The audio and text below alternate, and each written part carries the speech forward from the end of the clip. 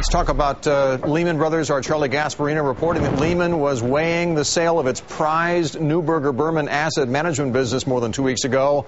Charlie's back now to talk more about the implications for the future of its CEO, Dick Fuld, and Lehman itself as an independent entity. Charlie? How you doing, Bill? The big news isn't what you're reading in the paper, obviously, today about Neuberger Berman possibly being sold, or the investment management division of Neuberger being sold to private equity firms. We reported that more than 2 weeks ago. The bigger news is the future of Lehman Brothers and also the future of its CEO, Dick Fuld. Obviously, with all the losses, the write-downs, the raising of capital is a major speed bump in Dick Fuld's career. He is the longest running CEO. But sources tell CNBC that Fuld has been handing more and more of the day-to-day responsibilities to his number two, the recently named president, Bart McDade.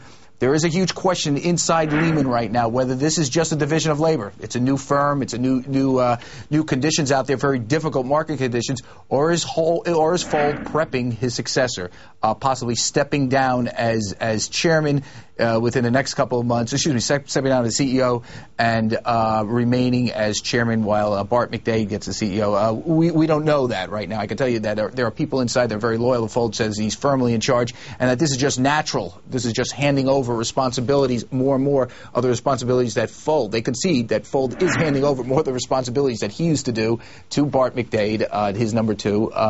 But they're saying it's just a division of labor. But there are people inside that say this is more than a subtle change, and that this kind of this is a prelude to the future of Fuld possibly stepping out as CEO. The other question is, will Lehman remain independent? And, you know, like I said, the bigger story today is not that they may spin off part of Neuberger or most of it. I'm hearing that they could spin off a huge part. But what this means for the future of Lehman Brothers, and one of the reasons why Lehman was considered, before the credit crunch occurred, before relatively recent, one of the best investment banks out there, is that they were a diversified firm. They were not Bear Stearns. They weren't a one-trick pony where they traded or they just invested in these exotic instruments, these subprime mortgages. That they did investment banking, and yes, they had a very good money management firm in the name of Neuberger Berman. When you start selling pieces of that stuff off, particularly stuff that works like Neuberger Berman, a lot of people, and I'm talking about a lot of CEOs at other firms, are really questioning